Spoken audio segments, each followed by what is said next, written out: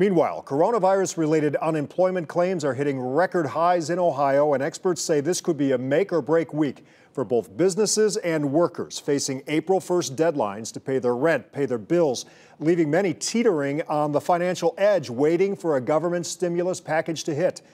Our 5 on Your Side investigator, Joe Packadack, is live. Now, Joe, there's a tough road ahead for so many of us. Well, Rob, this week, there are people in our area that could see an interruption in their income. And experts say if there are delays in federal help, it could hurt some big time.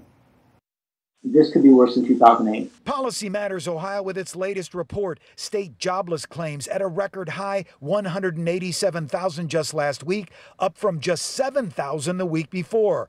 Experts say with thousands in Northeast Ohio losing their income and likely waiting weeks for unemployment and federal coronavirus stimulus money, the gap will likely force families living paycheck to paycheck to make some tough choices. I think this shows that so many in Ohio and in America have been living on the brink for years.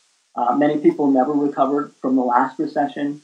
Policy Matters Ohio says it's essential the moratorium on evictions, foreclosures, and utility shutoffs continue or be extended to bridge the gap. The closure of a lot of service sector businesses, it's not going to be just 2-3 weeks. It looks like it is going to be for longer than that. Economists at Cleveland State University say it's going to be a pivotal week for some local businesses waiting for federal loan aid. A lot of small businesses might be able to weather a few weeks, a month, but if this becomes a push out to 2-3 months or longer, then it's there are just too many of them are not going to be able to come back. And some experts wondering if there's ever a point where continuing to flatten the coronavirus growth curve could exact too big an economic price. How much economic pain are we willing to put on households and individuals who are least able to actually take that burden on?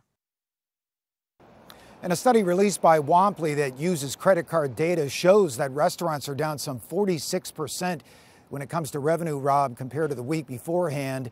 Ohio hotels down, Rob, 110% compared to last week. Yeah, but Joe, you know this. There are industries that are seeing huge growth right now as well.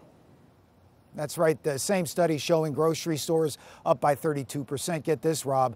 Ohio liquor stores up 203% compared to the week before when it comes to gross revenue. You can catch that study on our News 5 app. Wow. Thank you, Joe.